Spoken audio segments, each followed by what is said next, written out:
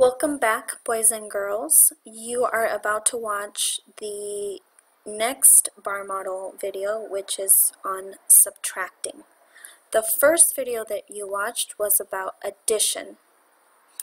Before we get started, I wanted to go over some vocabulary words that we talked about in the first video. The first word is parts. In a bar model, there are always two parts. Those two parts always create one whole bar. The next word is label. In a bar model, you always have to label everything. You have to label the bars with words, or with numbers, or with question marks. But everything needs to be labeled. The last word is brackets. Brackets are what you use to help you label the bar models. The last word that I wanted to remind you about was real world problems. Real world problems are basically just math problems written in words. Okay? So let's begin. The problem that we have here to solve is 9 minus 4 equals, I don't know, a question mark. So with the subtracting bar model, you always start with the whole bar. Notice here, according to our problem, it says 9 minus 4. So we have 9 bars. So let's go ahead and label that with brackets and a number. We have 9 bars. 4 of these bars are going to go away. This is a going away subtracting bar model. So these 4 here that are going away, we're going to label that going away. Okay? And this blue part here, we're going to label that what's left. Okay? So I'm going to continue labeling everything with brackets and numbers. Going away, what's going away? 4 is going away. And this blue part is left. And since we don't know the answer yet, we're going to label that question mark. I don't know. Okay? So let's look at our subtracting bar model. Everything's labeled, everything is where it should be. So we have our whole, which is 9. And then we have this part here that's going away, that's 4. Then we have this part that's left, and we don't know the answer. Okay? So I'm going to look at my problem. 9 minus 4 equals, so I'm going to count 9, take away 4. That's 8, 7, 6, 5. My answer is 5.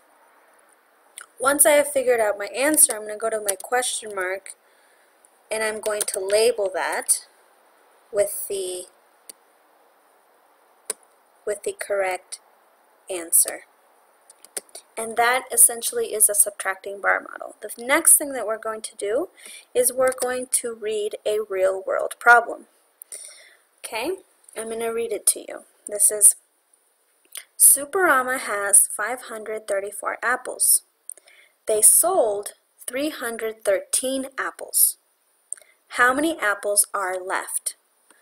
Okay, first of all, this right here is a clue. If they are asking you what is left, usually that means something is going away. And if something is going away, then that means that we're subtracting. That's a clue yet, but I'm not sure. Okay, I'm going to set up my bar model. Okay, so we are starting with our whole bar. And that whole bar that we're starting with is 534.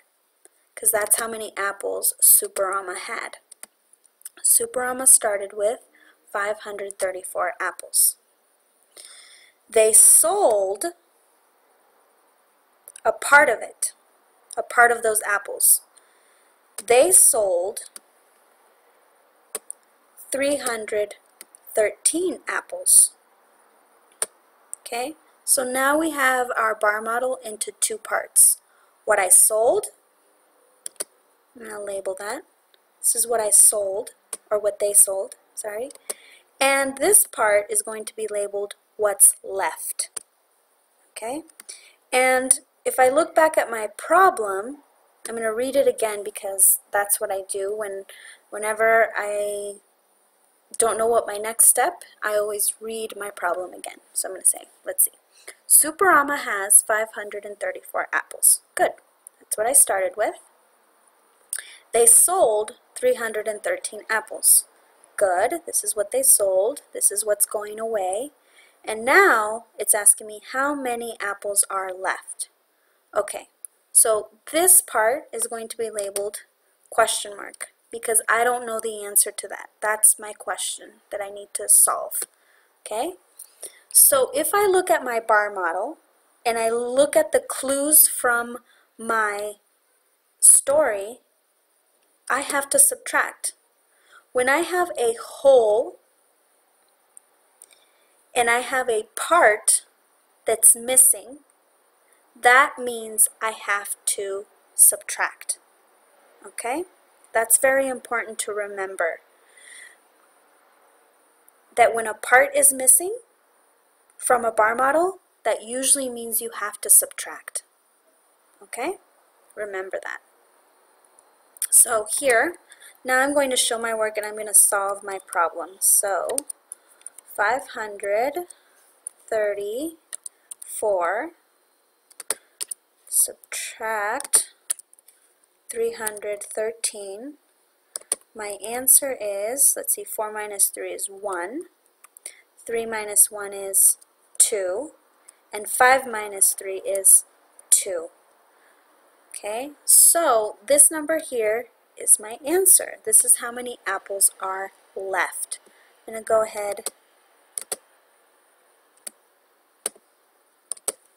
and label that now because now I know my answers. So let's look at our bar model. This is our complete bar model.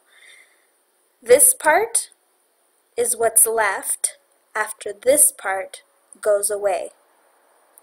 This whole thing up here is what we started with. Okay? This is a complete bar model with numbers, question marks, and words for labels. Okay? Before I say goodbye to you, I want to talk to you about our checklist. When you are doing a subtracting bar model, please remember to label using words, label using numbers with brackets, label with a question mark, and show your work. Okay? I'm glad you listened to our video, and I look forward to hearing your comments and your questions on Google Classroom. See you later. Bye.